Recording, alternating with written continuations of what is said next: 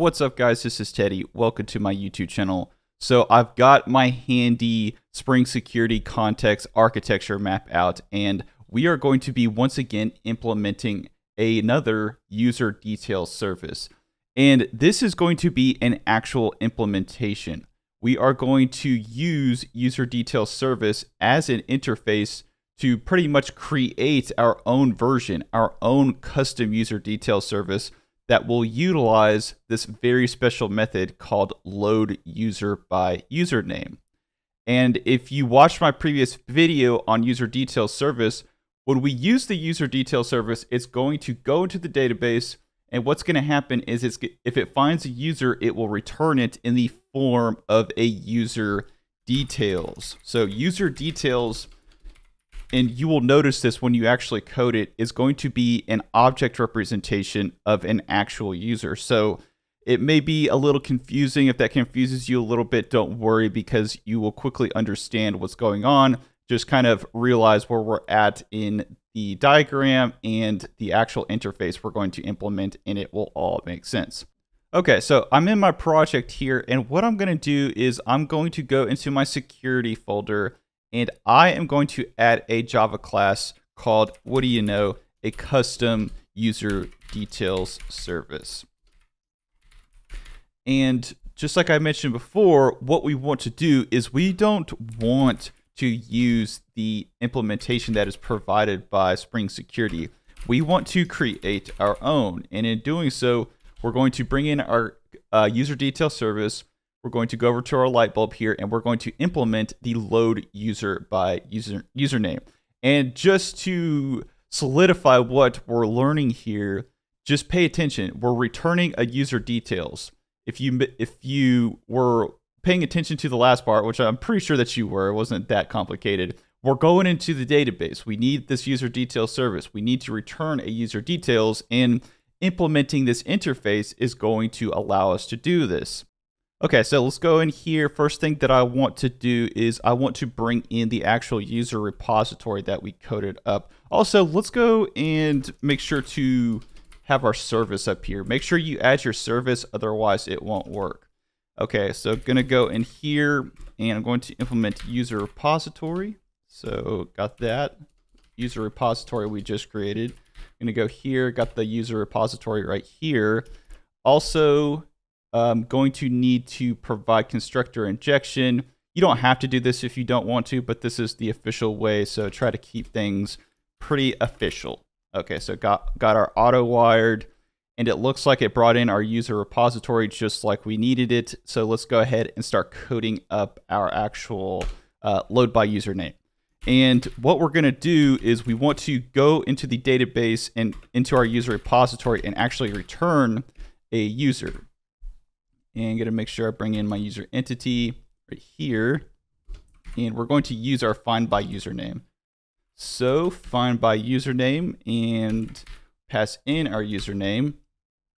Then we will have an or else throw right here. And luckily we have a nice exception that is already provided for us. So we can use one. We don't have to actually go into the actual global exception handler and create our own. We can just create one that is already provided for us. So username not found.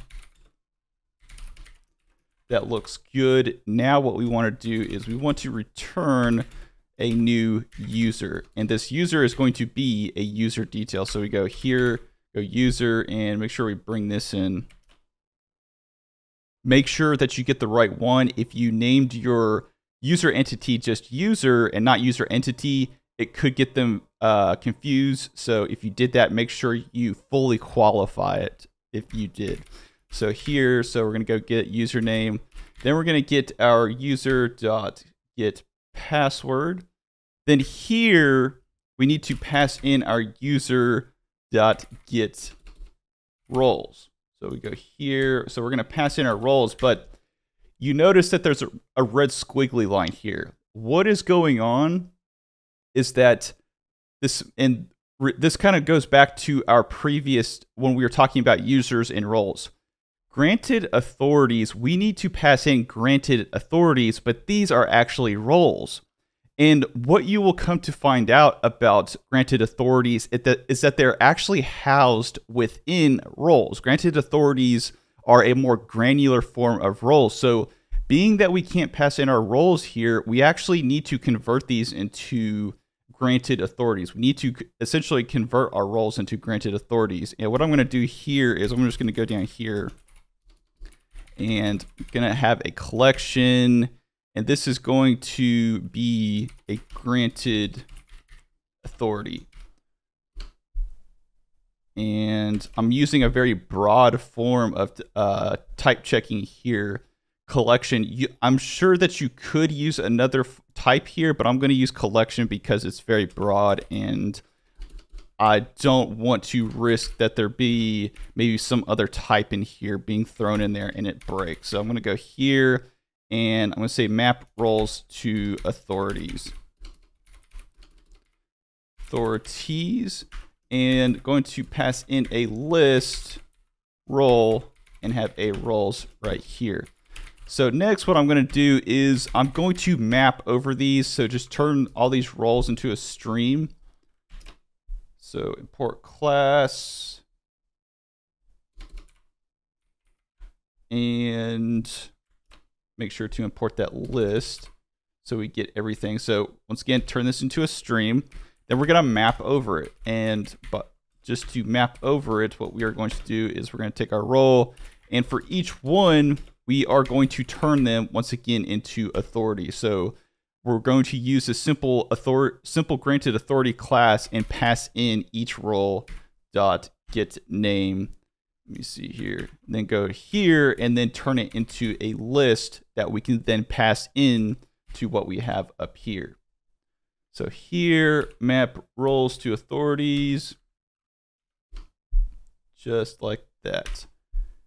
And make sure to have our user here.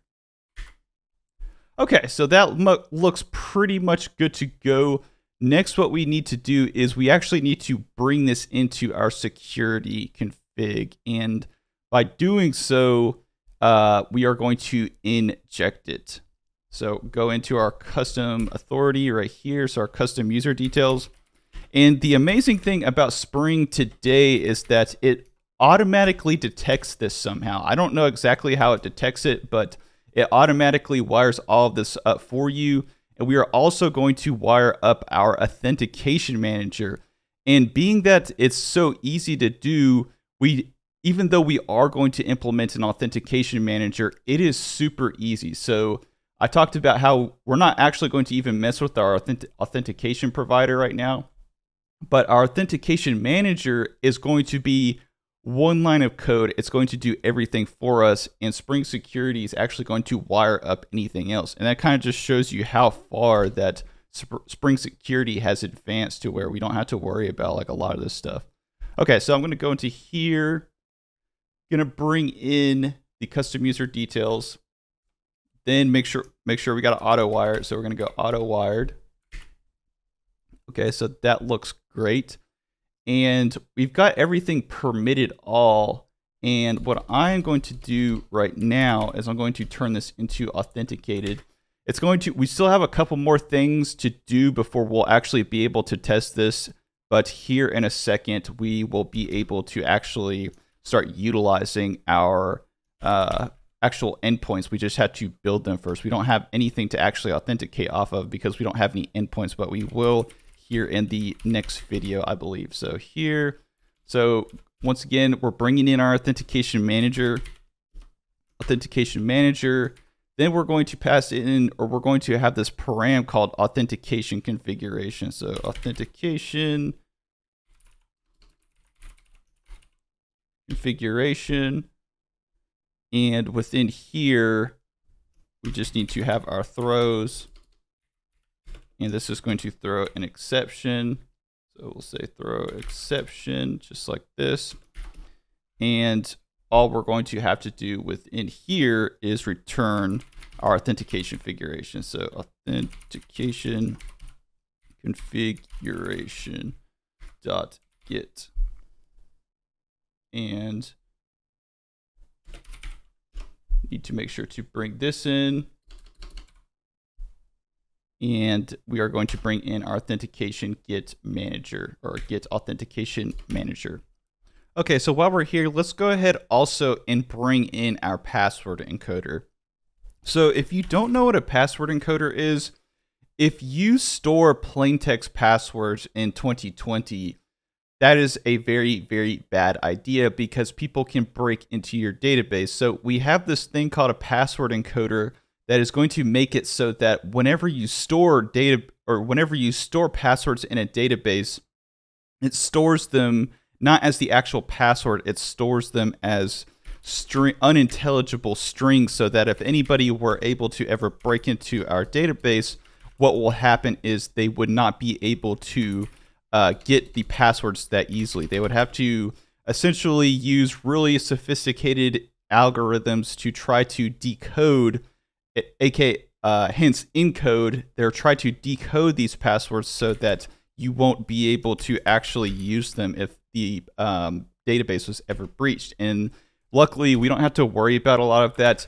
Only thing that we have to do is worry about our password encoder, and we're going to be using bcrypt password encoder. Spring Security takes care of pretty much all of it. You don't have to worry about it so much, and it takes a lot of the actual legwork out of making sure that the passwords are actually encoded. Anyways, that's going to be the video for today. Next video, we are going to be working on the registration endpoints, and after that, we're going to be building the JWT. Hope that you guys enjoyed this. If you did, smash that like button, smash that subscribe button, and as always, thank you for watching.